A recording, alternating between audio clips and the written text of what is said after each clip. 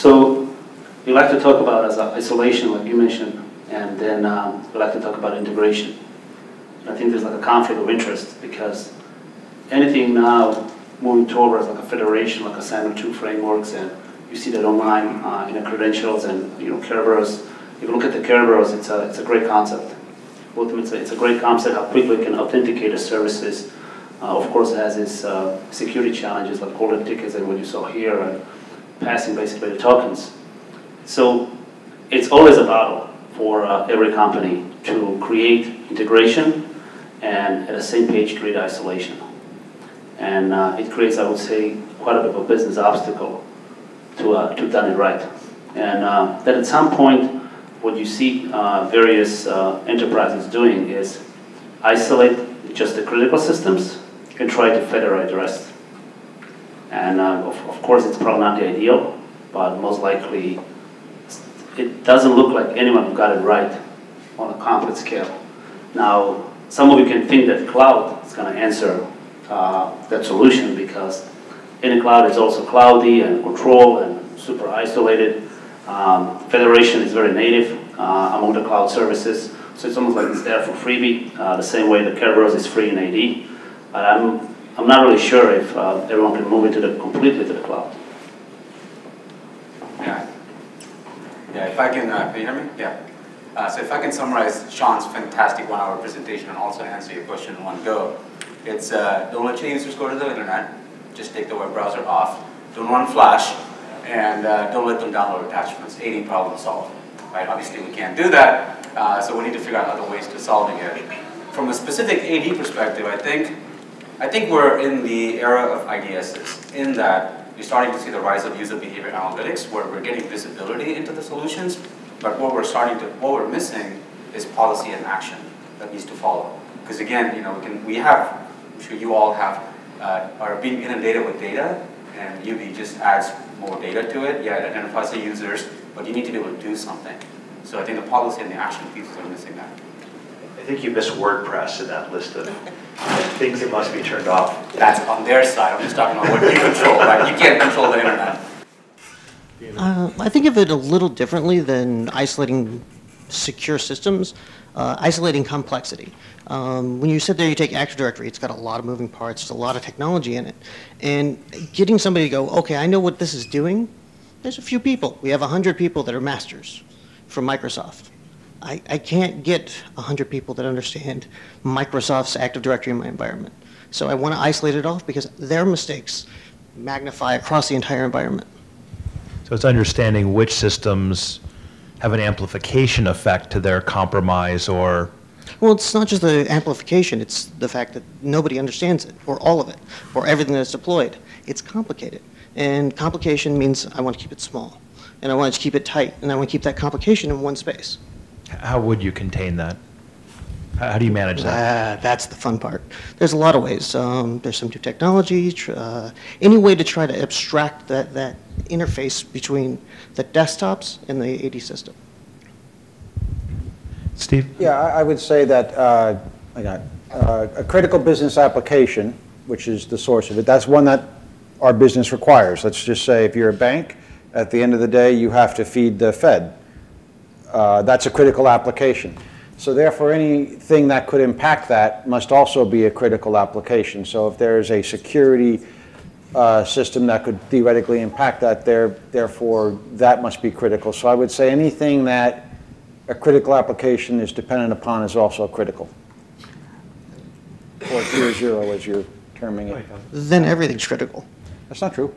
How is it not? Everything's dependent on something. Well, if you don't want your critical business to go down, then yeah, those things are critical.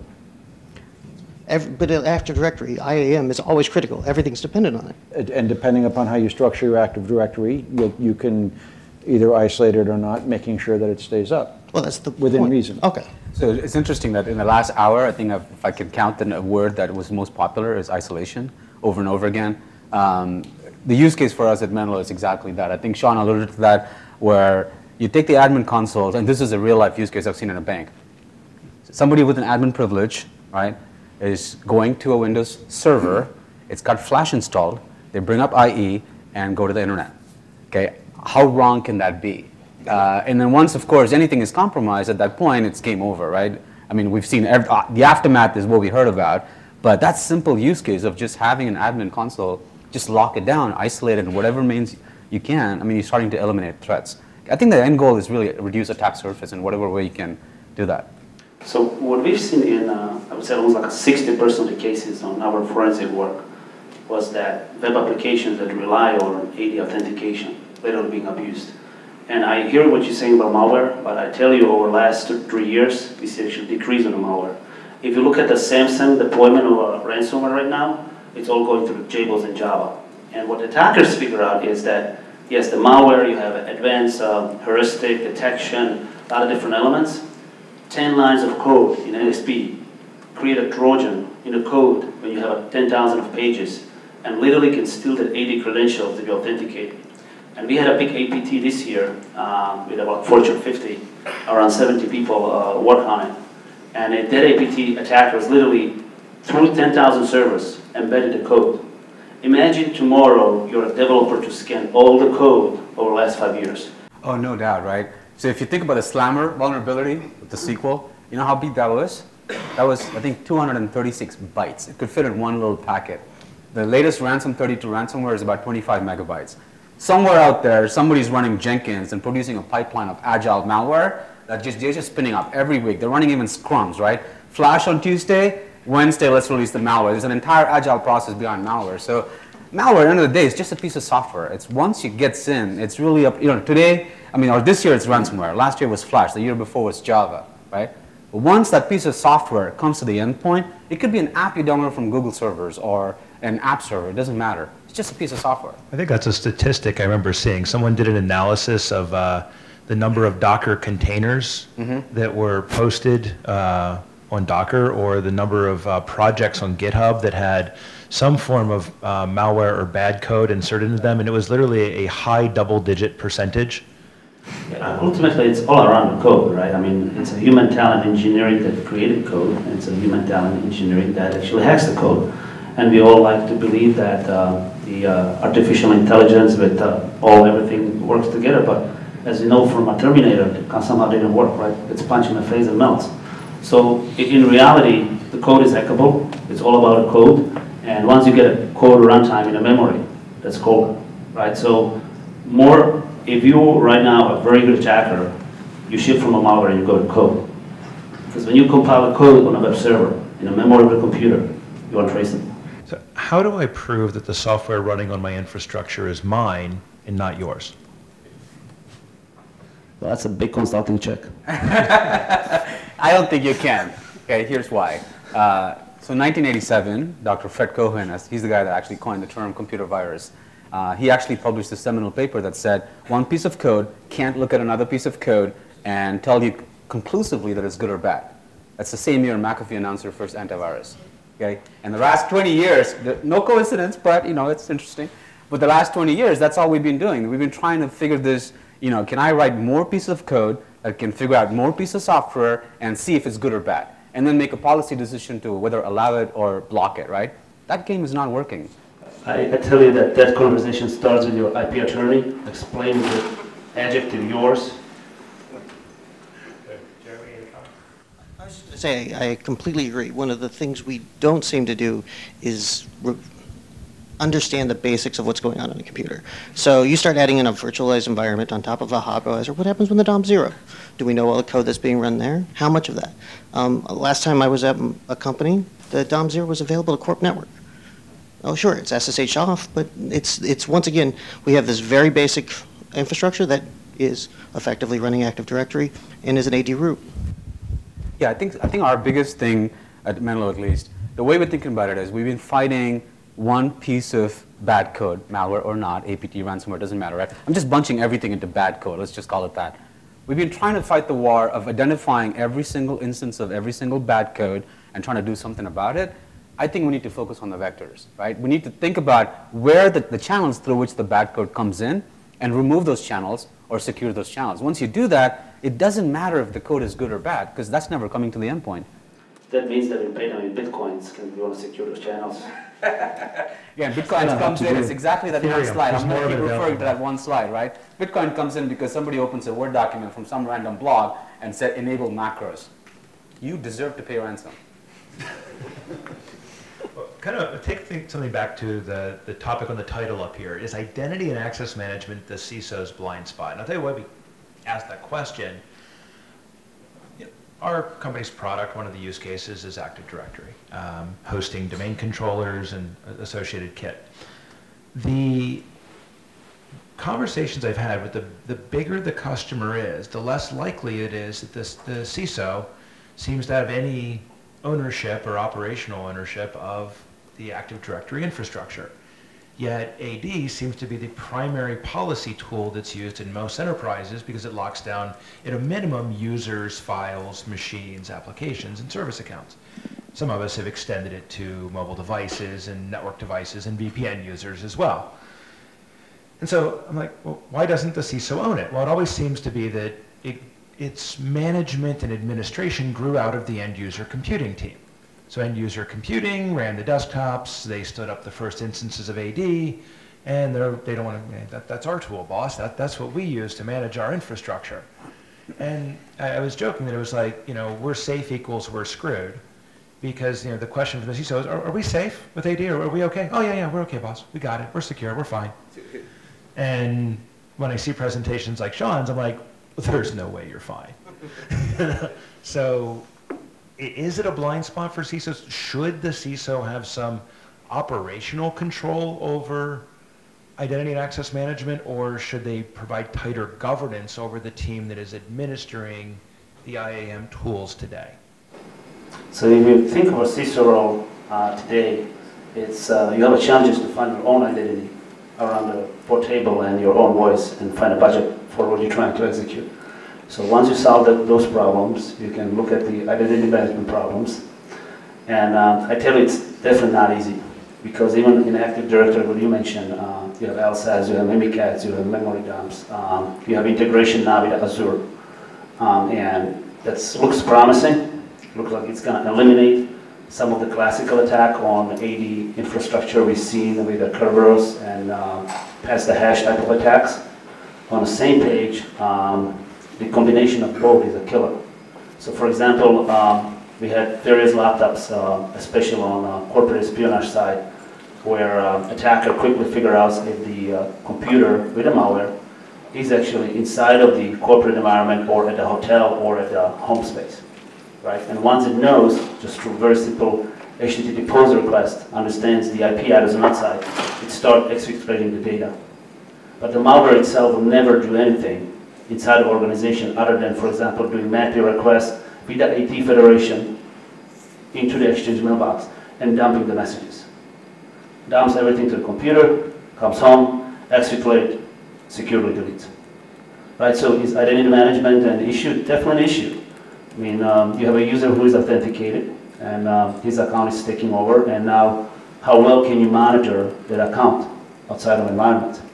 Right, so cloud, and Microsoft is shifting to Azure, they thinking they might be able to solve it, but those connectors do not exist because it doesn't connect as well back to the backbone. It doesn't give you reporting that's a user who now is authenticated, has a GPO from the Azure, the same page is exfiltrating data. But another individual who took 3,000 files from cloud to a corporate network, transferred to his OneDrive. Right, same way, and now, when you're working with law enforcement, there are very specific questions. Did he authenticate it to all those resources? That's kind of to Steve's point. Who has the access audit, right? Who has the access to do that? Do they have are they allowed to do that? Are they supposed to be allowed to do that? Right, that's kind of the question you were bringing up earlier, Steve. Yeah. You ask about the blind spot, and I would say, in a macro sense, I don't think it's a blind spot anymore. It may have been historically, but I think it's on everybody's map. I think everybody has seen enough hacking that, okay, credential theft is on the map. The problem is that, again, I'm going to go back to the surface area. The attack surface is so large that, okay, great, we're looking at Active Directory and we've got it lockdown type, but again, what about my mainframe? Or what about my AS400, where every single AS400 machine has its own authentication, right? And the CISO is not going to get into that level of detail. So I think what's happening is the blind spots are getting smaller and smaller, but you're getting to a level where they're more numerous. And it's just a question of time. It's like pixels going out on an LCD. You can lose one or two, it's okay, but now there's little dots everywhere. Yeah. Yeah, I think the organizations have sort of evolved with the products that keep coming out, right? And so many of them are organized functionally. And Citrix, for example, started off as an IT consolidation play. At some point, they called it isolation and said, let's go solve security problems with it, right? So until then, Citrix was an IT problem. At some point, it became a security problem. So I think the biggest thing that we're seeing is, and I think somebody maybe earlier summarized that, organizations are organized functionally where they're only seeing visibility for their own part. Attackers are looking at it very holistically. And so we're missing things in the seams and cracks in the seams, which is where they're coming in. Yes, in the spirit of time, I have, I guess, a final question. I may sneak one in after this, but is there, I know the answer, but is there any silver bullet technology? And the answer will be no. But Wait, that's not true. Oh, no, it's my product, of course. But is there anything that's really interesting that's out or coming out that will make a material difference to enabling the people to have more effective processes to lock down their environments and prevent some of the breach types we're seeing make the headlines nowadays? I'm seeing a shift away from only saying no to trying to get to the point where we're changing the network, we're changing and modifying the environment so often that we're hoping to cause the attacker to behave differently. It's kind of a deception thing It's by not so being much the fluid. deception is as you move faster, let's say I change my AD dev credentials. If I do that, he has got to regain that access. That act of regaining that access is something I have a chance of detecting again. So I didn't do it the first time, but if I do it 3 months later, I have another chance. Kind of more swings at the Yeah, plate. it's as things change, the more often they change, it's hard on you, it's also hard on them. So one of our customers is a CISO of a small organization, credit union. His name is Carl Kemp. And he goes by Carl. All of the employees in the organization, they call him Don't Click Carl, because that's what he does every day. He's like going around telling people, don't click this, don't do this, don't open this attachment, don't download this file. So the interesting thing is, again, the last 20 years, it's been security by shackles, right? It's like the more shackles you put in there, and it gets in the way of productivity, the more the users are going to go around and do their day jobs. So at the end of the day, if you bubble all of this stuff, AD, blind spot, everything else, organizations are trying to fundamentally balance productivity with risk. That's it, okay? You've got high risk, and up until now, the products that eliminated the risk created huge amounts of shackles. And so you kind of torn between the two. At the end of the day, all the products that we build from a vendor perspective needs to go into that two buckets. So any product, it's maybe not a silver bullet, but any product that decreases the risk while simultaneously increasing productivity, that's a win-win. So early this year, we were dealing with a quite interesting hack. And what we realized is that attackers did download data and purchase the data almost half of our IT department. Not the company, but the IT department. When we studied this group, we realized that few other forensic firms are on track of that firm. And the group is quite known. It's out of Asia, operating in the US, and doing like mostly like the nation state type of attacks. Now, since 1/3 of America is already compromised on a social anything, they basically enrich the data, right? So they ultimately knew exactly who is who. And at some point, we got into some of our data that we're processing, and we literally realized that they're measuring the resistance at the organization. Right, so when they have these 40, 50 targets they want to exfiltrate data from, they measure the resistance of internal people.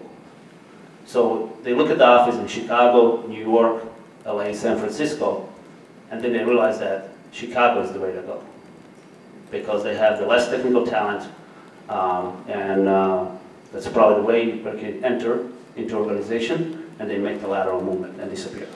It's like if you want to breach anybody in LA, just simply say there's a casting call, we need extras for a movie that's filming next door, and everybody will click on the email.